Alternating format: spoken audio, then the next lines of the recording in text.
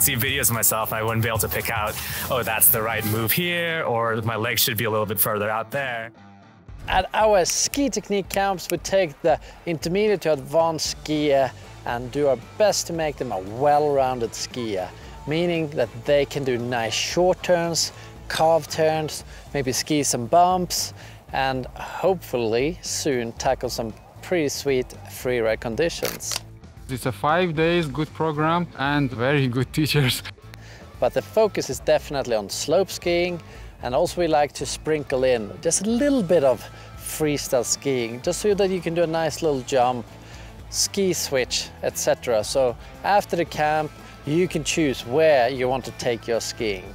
I feel I have a much better build phase in my skiing now. Hope to see you there and have a good one.